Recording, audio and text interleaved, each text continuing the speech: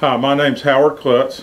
I'm a local contractor, and Steve and I met through the Concord Jaycees, a service-oriented organization, and through many fundraising projects and community-related projects, service projects, we got to be friends over the years, and one of those was Speak Up JC, and it helped me in my business as a contractor to be able to communicate better. When you talk with someone, you don't say you don't do that. You try to be direct and speak to them like you're really speaking to them. Know what you want to say. And we had projects in the Jaycees.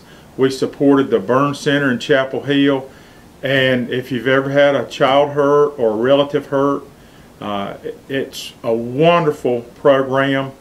It's ongoing, and it's important that we know people that serve the community. One of the parts of the JC Creed was service to humanity is the best work of life. I don't remember all the rest of them. That's the one that mattered to me, and that's what I do in my chosen profession, and that's what Steve does in his, in the production and the exercise of law.